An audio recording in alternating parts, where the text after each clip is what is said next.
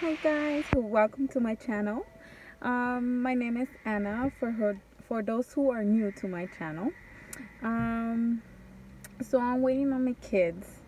They're almost out of school and I have like 30 minutes to talk about this. So what better time to talk about this? Okay, so let's talk conjugal visits. Everybody gets surprised when I tell them I have conjugal visits or I'm able to have sex with my husband while he's incarcerated. Sorry guys about my English is so bad. Pero si te hablo en español me vas a entender súper bien porque el español, uff. Okay, sorry guys. Sorry for my English. Hope you guys understand my bad English. Okay guys, so I'm gonna talk about conjugal visits based on me and my husband experience. Just have some things in mind. Everybody is different. Every inmate is different. Every prison is different. Um, every state, because not in every state of the United States you're able to have a conjugal visit. I live in the state of California, and inmates here are able to have a conjugal visit. One, you have to be married, and not because you're married you're able to have a conjugal visit.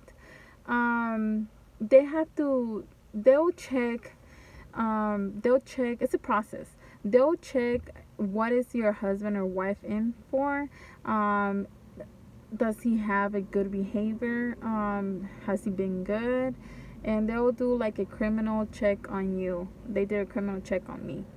So just have those things in mind. It's a privilege to have a family visit or a conjugal visit. It's not just, oh yeah, because I'm married I'm gonna get it. No, it's a process, and like I said, it's a privilege. Whoever has it knows it is a privilege. So if you have it, guys, try to keep out of trouble. Do what they say. Don't do crazy stuff, because eventually you lose it. And like I said, it's a privilege to have them. Anybody who has them, oh my God, knows what I'm talking about. Because not everybody can have them. So yeah, even though they're married. So the prison where my husband is in, they try to do it as normal and comfortable for you and the family members or the people who are going. Um, yeah, they try to do it as normal as possible. So say this is the prison, there's a fence, and then there's this little house, and there's another fence. So in that little house, it's like a 2-bedroom apartment with 1 bathroom. There is a kitchen in there. They even have a crib. They have beds. They have twin beds in one bedroom, and they even have an Xbox in there. So if you take your kids, or your husband likes to play, or I like to play. I don't like to play. But yeah, they even have an Xbox. So like I said, they try to make it as normal as possible, because families, married couples do take their kids. So they try to make it as comfortable for the kids. So 1 month before my visit, I order food online, and they send it to the prison, and it'll be there sitting for a whole month. Obviously, it's food that is not gonna go bad or nothing. It's usually dry food or canned food, or yeah, stuff like that. And so that day they'll take that box to that little house.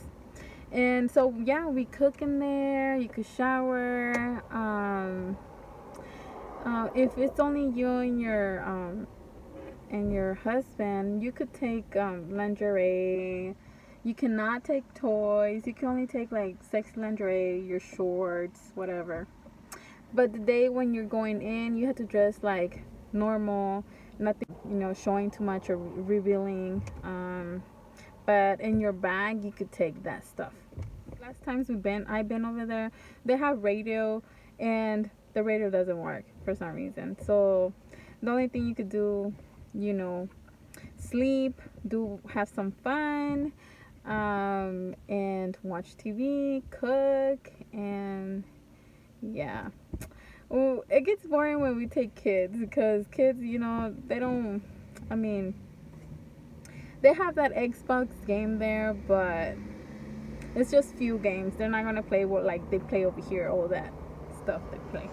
So kids get bored easily. So yeah. So, like I was saying, the prison where I'm at, they try to do it as normal as they can for you and your family. I'll be making a video of what it's in my bag for family visit, or aka conjugal visits, and yeah. So that's all. There ain't much. It's just it's it's good. Once you get approved, from there on, everything is easy. I get these visits every 3 months. This last one, you know, there's another thing. Depending what prison you go, depending the COs or the family coordinator, if you're a good person, if they like you and you're not getting in trouble, they'll give you privilege. Like this last time, my family visit was every 3 months, and they did it in 2 months. So yeah, it all depends. So yeah, guys, I mean, that's about it. And like I said, yes, we're able to have sex there.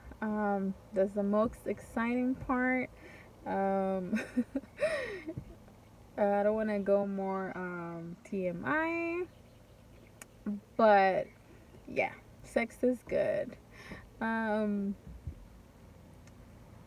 Yeah. so so yeah, I'll be having a family visit on this Friday. Today is Tuesday, and I'll be having a family visit this Friday, and I'll be trying to have baby. Hopefully, I'm able to get pregnant. I'm 2 months post-op, like I said, and it's hard as a prison wife to try to get pregnant. If I don't get pregnant, I'll keep trying, and yeah. So that's all about conjugal visits. I'll be doing a video, like I said, one for what's in my bag, what you could take in the prison, and another one, I'll make another on the process, what you have to go through to be able to have a conjugal visit, so get approved. If you guys have any comments, questions, please comment down below. Follow me on Instagram if you guys want. And yeah, so if you guys have a conjugal visit, you're blessed. Just take care of them, do what they say, don't do nothing crazy, because there's people that lose them for crazy stuff. And it's not worth it. So yeah, guys, I hope you guys like this short video, and it just give you kind of an idea, you know, how is a conjugal visit. And yeah, so thank you guys for watching. Please subscribe, like, and share, and I'll see you guys later. Bye.